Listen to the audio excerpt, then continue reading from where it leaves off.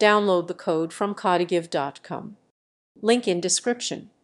To add an alert box to your website using HTML and first, create the basic structure of your web page using HTML, which includes defining the necessary elements such as buttons or links that will trigger the alert box. Next, you can utilize style of the alert box, ensuring it is visually appealing and matches your website's design.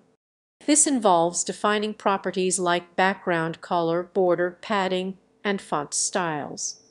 To activate the alert box, you may need to incorporate JavaScript, which allows you to display the alert when users interact with the designated elements.